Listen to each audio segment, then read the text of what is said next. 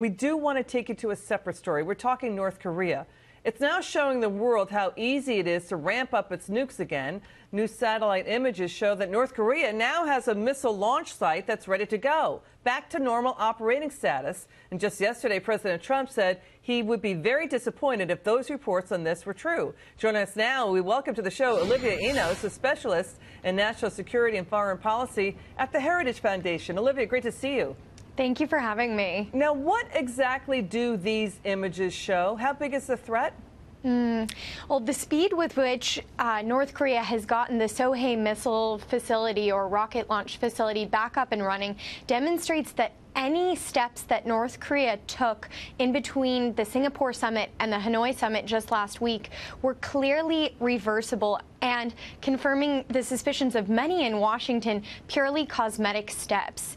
This is extremely concerning because it went from a facility that was largely unusable to now very easily reusable. And this facility is able to test, in particular, North Korea's space capabilities. But this type of testing can also be used for North Korea to refine its missile testing in the future, which is highly concerning.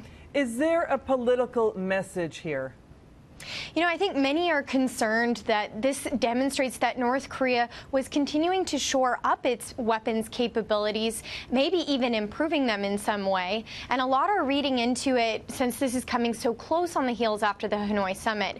But if you look at the satellite imagery as well as South Korean intelligence, it looks like North Korea was working on these, getting the facility back up to speed even long before the Hanoi summit. So to me, this calls into question the sincerity on Kim Jong-un's part in denuclearization at all.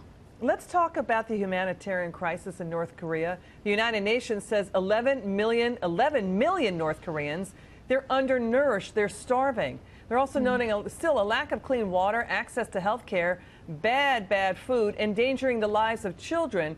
They've got incurable diseases now. Your take there? Yeah, the UN was reporting that crop production is down by something like 9%.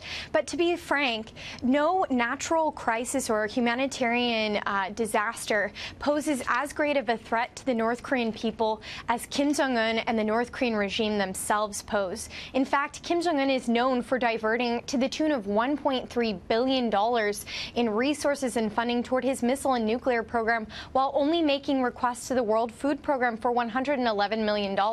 It's clear that the regime could feed their people, but they choose not to. And this reveals yet again that the Kim regime is a brutal regime that cares nothing for its people. We have to hold them account for that. Great information, and we love your perspective on this, Olivia, and your expertise. Olivia Enos of the Heritage Foundation, thank you so much for coming on. I appreciate it. Thank you for having me.